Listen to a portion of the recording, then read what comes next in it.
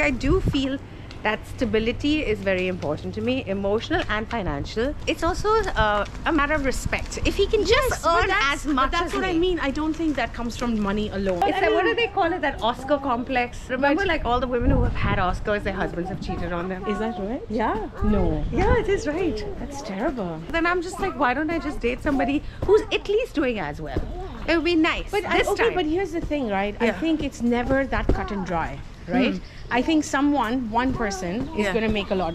Like things. Oh, sure. In a best case scenario, you're like pretty close to each other. Yeah. Okay. But I think how you evaluate it is also where are other places that this partner is contributing. Yeah, very and true. especially if you're going to be in a long-term relationship. Yeah. There's other things, right? There's like so money many is not the only thing. Totally. Who's taking care of the house? Who's taking care of the kids? Who's like what are all the different places where value is being added?